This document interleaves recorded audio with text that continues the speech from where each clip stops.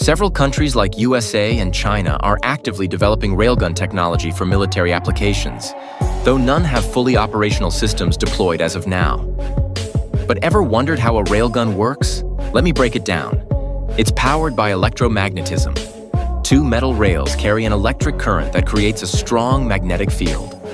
When the current flows through the rails and the projectile, the magnetic field generates a force called the Lorentz force, launching the projectile at insane speeds, over Mach 7. That's 7 times the speed of sound. And because it's pure kinetic energy, no explosives are needed.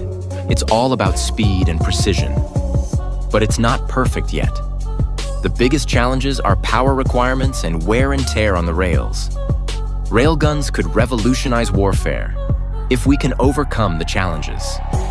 What do you think? Is this the future of weapons tech? Comment below.